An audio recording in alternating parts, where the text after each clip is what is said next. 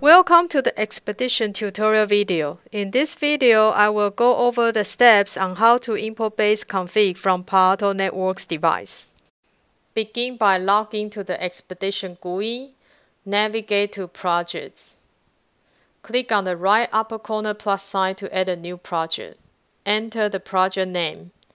Assume you have already added the Palo Network device in the Device tab. You will select that device from the drop-down list. Click on Create Projects.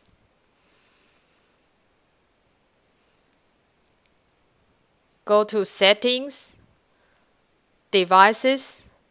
Make sure the device you want to work on is on the right side Allow device for the project. If it's not, you will try to move the device from the left side to the right side and click on Save. Double-click going to the project. Navigate to Import section. Under Palo, you should already see the device listed under the Device section. Double-click on the device to import the configuration.